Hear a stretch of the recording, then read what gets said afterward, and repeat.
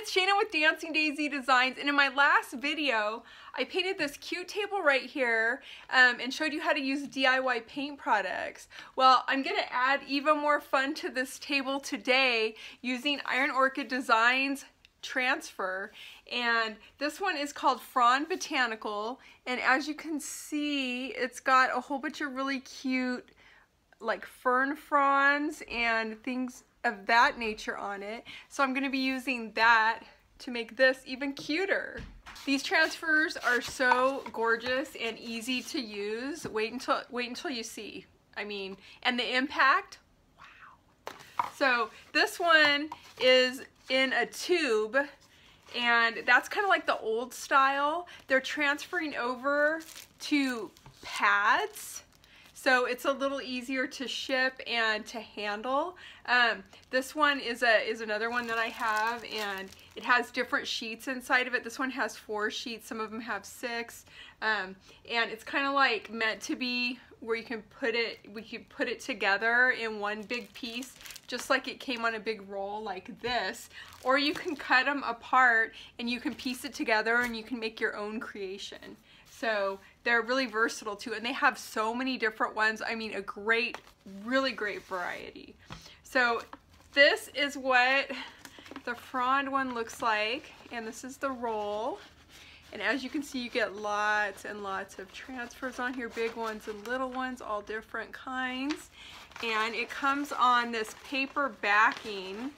Let me see if I could show you here. So you've got, this is the clear part is what has your transfer on it, and it has this great grid on it to help you like line it up and keep things straight. And then it's got this backing. This backing is kind of like a wax paper kind of thing, and it protects your transfer from sticking to itself or other things. Once it sticks to something, it's pretty much stuck. And so you want to be really careful with that, because you don't want to mess up your transfer. So what I'm going to do is I'm just going to take a look at this transfer. I'm going to look at where I would like to put pieces on my table, and then I'm just going to cut out the pieces that I want. And I got some blue tape, so I can kind of tape it on so I can visualize, you know, how I want it to go. You don't have to do that, but I find it helpful. Okay, I cut out some pieces and I placed them on the table kind of where I want it. I decided that I wanted to do just like one corner on the top and one corner on the bottom. This little piece right here, I'm gonna put him in there somewhere. I just haven't decided yet, so he's still sitting on the side. Attaching the transfers is really super easy. I taped it down so I could visualize where I want it on the table, but now it's time to remove the backing. So I'm just gonna lift up one of my taped edges, pull the backing out, and then place the transfer back in the spot where I wanted it. As soon as I push this down and it sticks, we're committed. So I just kind of like to go across with my hand and just kind of stick it down a little bit. If you have an edge, here we're going to go over the edge. So I'm not going to stick it right there. I'm just going to stick it to the top for now.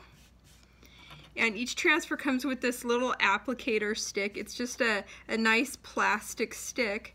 And all you do is you just hold down the edge and just rub. Just rub it on. And you can kind of see it start to release just a little bit. But you want to make sure that you get it rubbed nice and good. I like to go in more than one direction. My tape is in the way, so I'm just going to peel that away. To test it, just grab an end really gently and just kind of start pulling it up. And you'll see on your transfer, if you missed a spot, it'll still be on there. Just put it back down and rub it back on. And then you can just kind of start to pull it up a little bit as you go.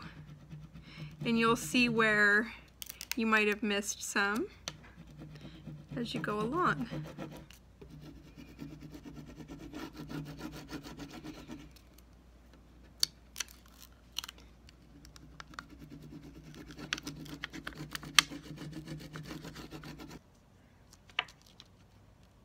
Once you have your transfer completely down, you want to burnish it. And what that is just basically making sure that it's pressed down everywhere so no parts of it are going to peel up or get torn off. So you could take the backing that you just took off and just take that and just kind of rub it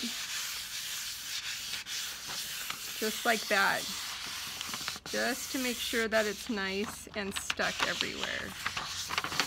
Okay, this one right here is going to kind of go around the corner of the leg, and it's really simple. You do the exact same thing, just be cautious because you want it to wrap around. So I'm going to take the backing off,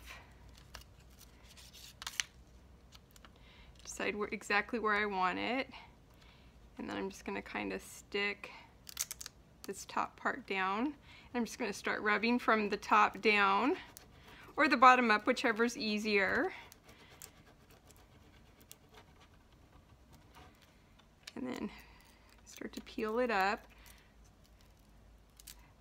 The ones with less detail come up a lot faster and easier. So now I'm going around a corner. I'm going to untape it so I have more movement.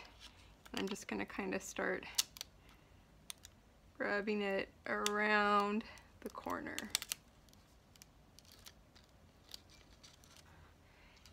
And there you have it. See how easy that was? Now see how it's not stuck down all the way? Can you see that right there? So that's why it's important to burnish it. So I'm just going to take the backing, and because we're going around a corner, I'm going to be careful, and I'm going to stick it down. This section right here is layered, so I have these. I want them to go underneath this big one, and so you want to work from the bottom up, and yes, you can layer these. They are so good. So I'm just going to pull the big one back, and then I'm going to put down these two small ones. So I've got those two down, and now we're going to replace this one back where we want it. Well, I'm all done, and it turned out super cute, and I knew it would because these transfers are amazing. I'm actually using it in my house right now because I need a coffee table, but I couldn't find one that I really liked, and so I just painted this one and put it there for now, and I couldn't be happier with it. I actually used a second transfer on this because it needed a little something extra, and so I added this little butterfly, and there's a little bug that you'll see in the close-up picture, so stick around for those. And I used the entomology transfer for that, and this one has a whole bunch of like bugs and butterflies and frogs, so I used that one too. And if you want to try these out for yourself, I have them available at dancingdaisydesigns.com, so go over there and check out the selection among many other things. And if you like this video, make sure to hit the like button down below and subscribe to my channel, and I'll see you in the next video. Bye for now.